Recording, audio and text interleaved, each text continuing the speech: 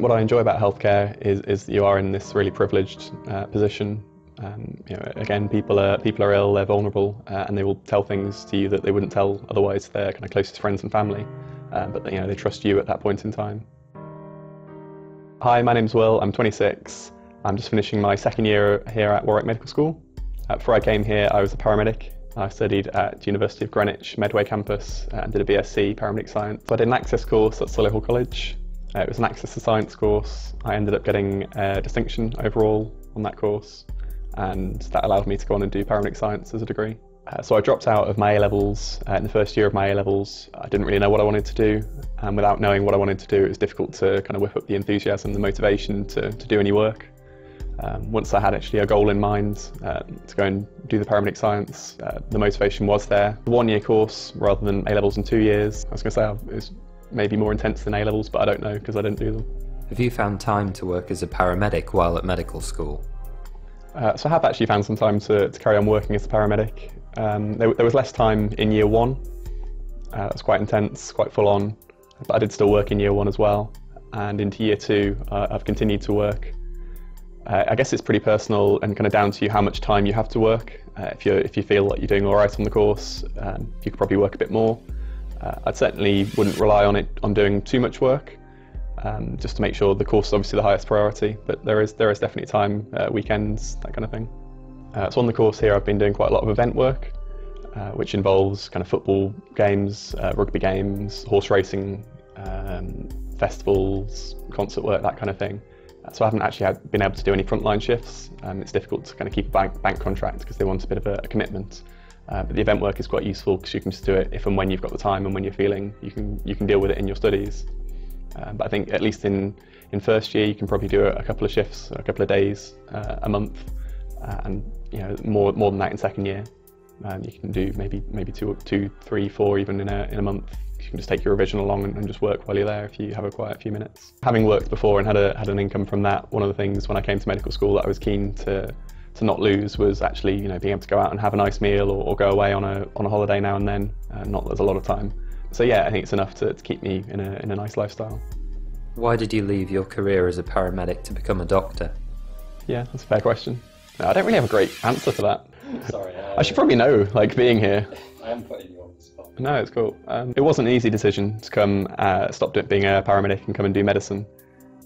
It was something I kind of looked at each step along the way, because I enjoyed my job. The pay was adequate, but it was a fulfilling job. So each kind of step along the way I thought, well, I'll put an application in, I'll see how that goes. I had an interview, I thought, well, I'll go to the interview, I'll see how that goes.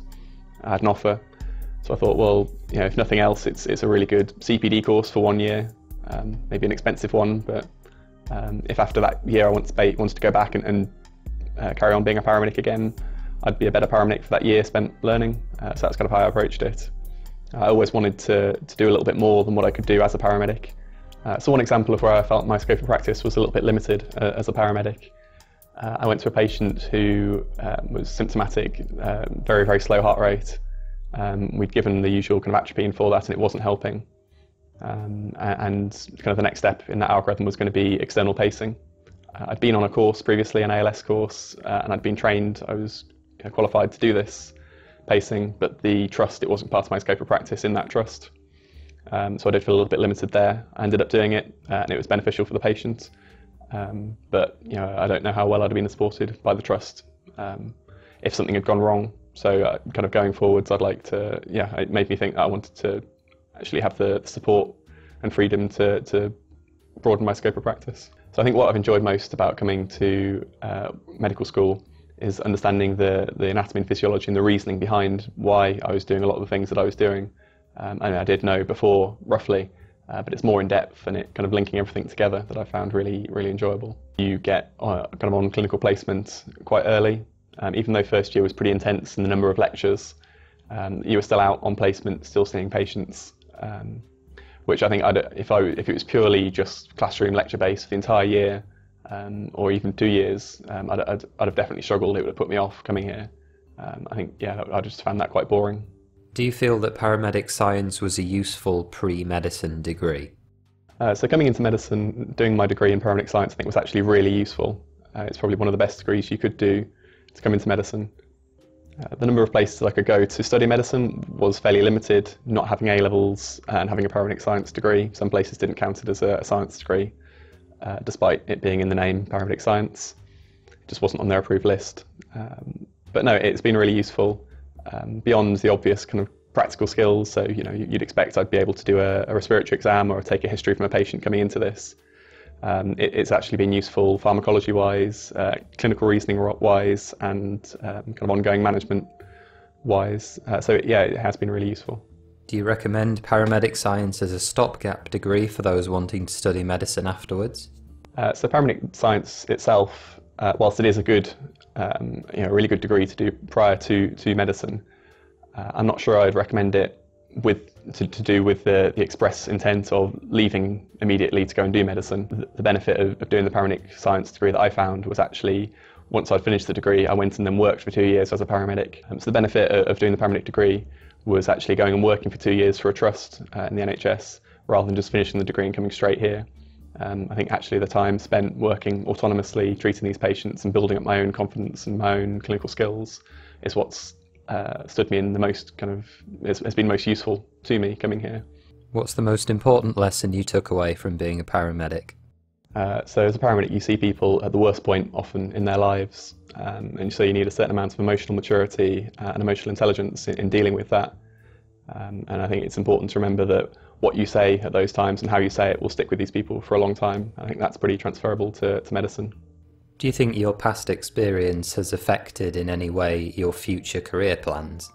Yeah, so I think in future I haven't settled on a specialty, but at the moment I'm thinking going down the ACCS pathway and then kind of seeing where to go from there really. I'm quite interested in cardiology, quite interested in emergency, quite interested in anaesthetics, intensive care, so possibly one of those. So yeah, I like the idea of the ACCS pathway, just because it gives you a flavour of lots of different specialties that I'd be interested in. So you'd kind of rotate around the different specialties. And even if I ended up doing something completely different, I don't think I will. I still think the time in those specialties will actually be really useful. Do you notice a difference between yourself and your colleagues who come from different backgrounds? So yeah, coming from the paramedic background, I think I have a much easier time with clinical skills. I have a much easier time with patient assessments, just chatting to patients, taking a history from them, and speaking to them on perhaps a less professional level, but that probably doesn't sound great. Formal. They have a lot of people coming over and being very official at the bedside, and which is important, which is good. But I think it's also good to have a more personal and personable approach to that, and a less formal style. Sometimes in patient communication can be useful, building that rapport. What advice would you give to those paramedics out there thinking about switching to medicine? So in terms of advice for paramedics thinking of coming to medical school, I guess think really, really carefully about whether it's something you do want to do. It is a lot of extra money, both in lost earnings and in kind of fees paid and maintaining yourself here. So make really sure it is what you want to do, whether you need to go and spend time with a GP or time working in A&E to get that idea. That's kind of up to you. But I'm really glad I did it. And as I say, the way I kind of viewed it was coming along, and I treated it almost like a 1-year CPD course. I think it was going to improve my practice that 1 year. And if I wanted to leave after that 1 year, I honestly wouldn't have felt too bad. I think I'd have been a better paramedic for it. In your time as a paramedic, obviously that's a profession really closely allied to healthcare. Did you find anything surprising or challenging when you switched to medicine? So far on the medicine course, the first year has definitely been the hardest year. The second year has been relatively easy. It's just kind of learning common presentations, that kind of thing, which hopefully I'd know anyway.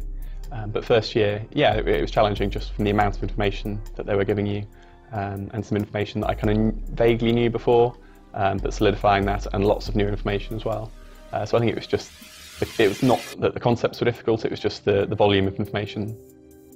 What extracurricular activities have you been involved in while at Warwick? So yeah, I've been involved in the societies quite a lot while I've been here at Warwick. I did the Widening Access to Healthcare Society, which involved bringing in lots of some school kids and just kind of giving them a flavour of what a career in healthcare would be like. So specifically not medicine, so paramedic, nursing, radiographer, that kind of thing.